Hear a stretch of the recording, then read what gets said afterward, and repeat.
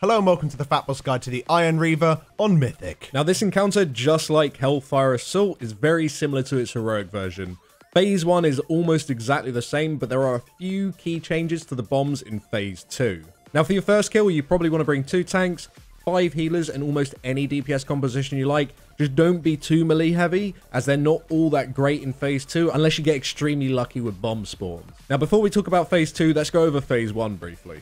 Now, like in Heroic, you want your raid to be spread 8 yards to keep the unstable orb stacks as low as possible, but of course make sure you're in range of at least 1 healer the whole time. The only noticeable difference in this phase is that you'll get sets of fire bombs to deal with on a timer. These bombs will explode after 25 seconds, dealing large amount of damage to the raid, as well as making your raid take even more damage from subsequent bombs.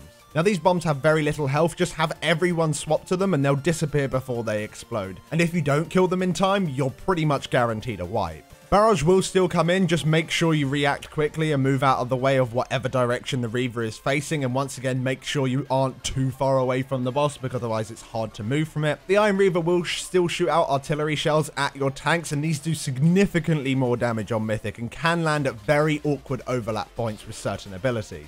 It's very important that you minimize the damage that your raid takes by moving as far away as you possibly can with them, but don't move too far away, otherwise you won't be back in time to taunt. If you're struggling with this and people in your raid are randomly dying from being too close, consider using maybe warlock gates or movement speed rotations from druids or monks or even priest feathers, just to make it so you can move further away so people don't die. Ultimately, if you're mega struggling, which you really shouldn't be, you can use 3 tanks. Now the boss will still do pounding and you'll have 3 in total per phase 1. Now you want to set up healing cooldowns for every single pounding, however save your most strongest healing cooldowns for the 3rd one. On the 3rd pounding, you'll receive an artillery hit on your raid almost immediately before the cast starts. This can easily combo people if there are no cooldowns up. So just use your AMs, your personal CDs on the 3rd one with a strong healing CD output like Revival or Tranquility or whatever you've got, just to make sure that no one gets completely annihilated by that crossover point. Now, if people keep their unstable orb stacks really low by staying 8 yards apart and, they don't get too many fire stacks, you can easily heal pounding 1 and 2 without any healing cooldowns whatsoever. So you might want to keep that in mind. If people play properly, you don't even need to use a cooldown at all. And of course, lastly, in this phase, you will still have the Blitz. It works the exact same way, just try your best to avoid it. If you are hit by it, you will likely be outside of healer range, and it does deal a nasty amount of damage on Mythics. Just avoid the charge, otherwise you're probably going to die. Now after the boss has reached full energy, she will go up into the air, and you'll now enter Phase 2. Now in this phase, the boss, like in Heroic, takes far less damage, so totally ignore her, and you'll have to deal with the next incoming mechanics.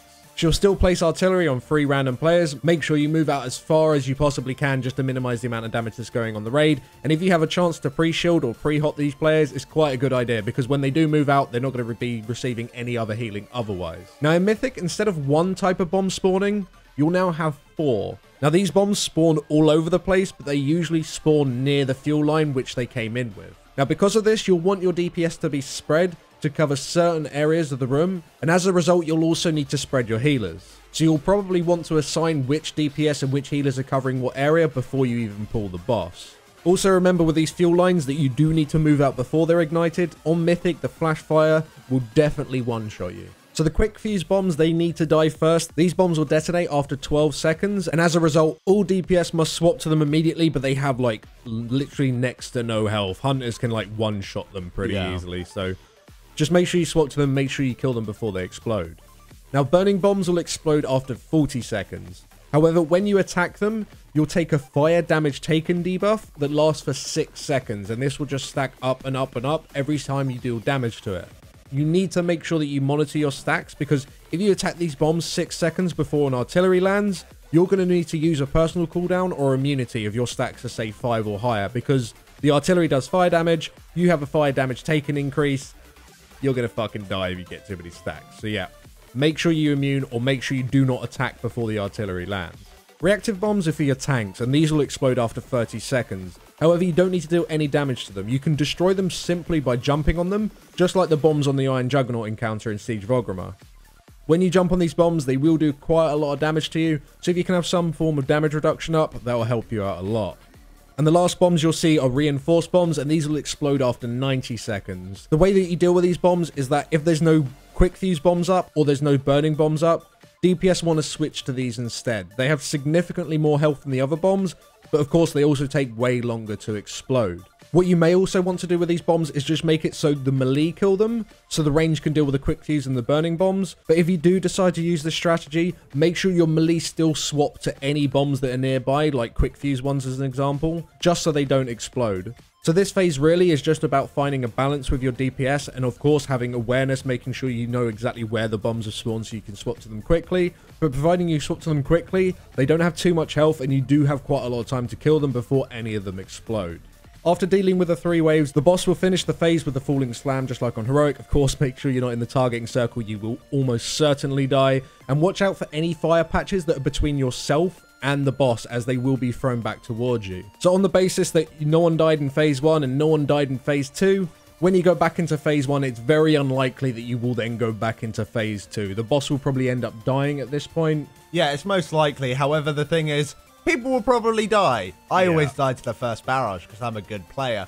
So that normally means that you normally will go back into phase 2. And even if that does happen, it doesn't matter. Just clear it out all again. This boss isn't a DPS check at all. Yeah. It's just, well, apart from just making sure the bombs don't explode. And generally, most of the bombs can be dealt with as long as you are just keeping up on top of it and you don't miss any. Because one random bomb on the side, you just always got to keep your eye out for that one, because that's the one that's going to wipe your raid.